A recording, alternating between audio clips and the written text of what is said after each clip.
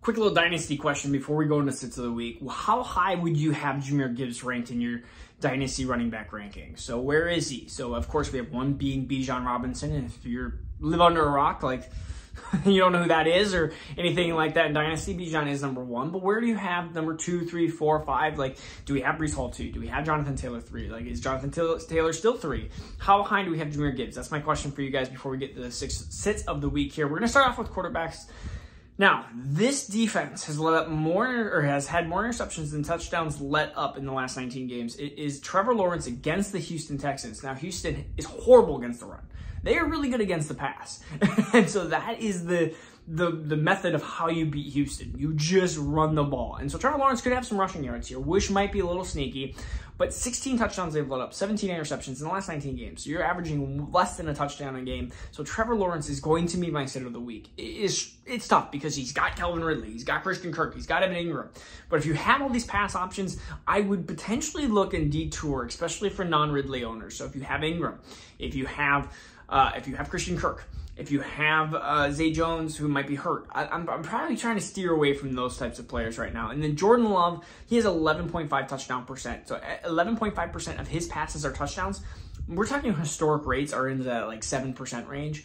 It's going to stop. And I think it's going to stop here with the Saints. The Saints have a really good pass defense. They have actually just a good defense in general. And so when you have the Saints who have a really good defense, and I think the Packers, I think this is going to be more of a A.J. Dillon, kind of just an ugly, I mean, you could honestly see it being kind of similar to the Carolina game, honestly. A very 17-16 type game. I don't think you're going to have this high scoring game like Packers have been doing the last 2 weeks. And they're going to run into a defense that's actually good because Atlanta's defense has notoriously been bad. The Bears defense was absolutely horrendous. And so now you have a good defense. What is Love going to do against a good defense? This is the big interesting thing.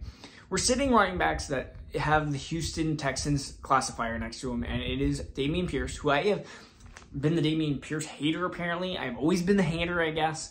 But this is, I mean, you see the writing on the wall. Dameon Pierce, Devin Singletary, these players are not just going to be sits of the week. They're going to be sits until we can actually see them to start to perform, because right now it seems like it's going to be CJ Stroud and only CJ Stroud, and they are on a historic pace for how many passing attempts they have been doing and dropbacks they've been doing. The next one is Rachaad White. He just had a great game, and now you put him against the Eagles, who are really good against the run and actually the #1 defense. So the #1 worst defense against the fantasy quarterback position. So Baker Mayfield actually might have a really good game, and their secondary seems to be really rough right now. I don't think that a good plan is to run it at Fletcher Cox and Jordan Davis. I think a good plan is to throw the ball in the air to Mike Evans and Chris Godwin, who are your best positional players on the field. And that's what I would do. That's what I would do if I was Tampa. And I think that's what's going to happen here. The New York Jets running backs, specifically Dalvin Cook, but I think Breece Hall is a bench here too against the Patriots. I think the Patriots Bill Belichick's smart. He's smarter than me. He's smarter than you. At least when it comes to football mindset. And it's the reason why he's one of the best coaches of all time, if not the best. He is going to stop the run. He's going to look at Breece Hall. He's going to look at Dalvin Cook and say, Zach Wilson, beat us. And I don't, you can't. You could literally triple cover Garrett Wilson. I think that I don't have Garrett Wilson on here. If you have Garrett Wilson, he's closer and closer to a bench. He has been bailed out by a crazy touchdown grab in week 1.